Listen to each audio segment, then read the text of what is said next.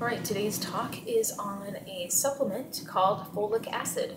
So we talked about being prescribed some daily doses of penicillin. However, at the age of 5, most hematologists prescribe something called folic acid. Now, this is a vitamin that we naturally carry around in our bodies that helps produce red blood cells.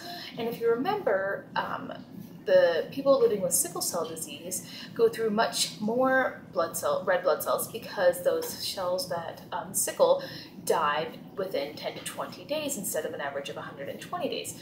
So the folic acid requirements in your body if you're living with sickle cell are much higher because you need to produce that much more red blood cells because your other red blood cells are sickling and dying faster.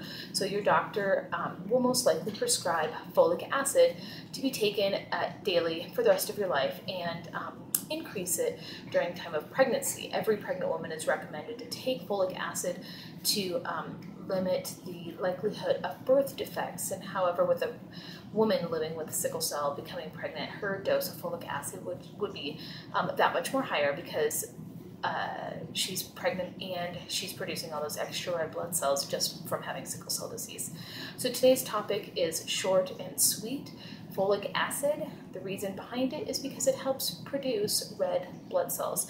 Your bone marrow is working on overdrive, so it needs that extra addition of a supplement of folic acid to help the body be able to produce as many red blood cells as needed. Folic acid is also found naturally in many different foods, but primarily in green leafy vegetables. So increasing your diet in that area can also help increase the amount of folic acid your body is absorbing. Check us out on the web at hopeforscd.org. Post any comments or questions below. And tomorrow's talk will be hydroxyurea, which is the only FDA-approved drug specifically for sickle cell. Thanks.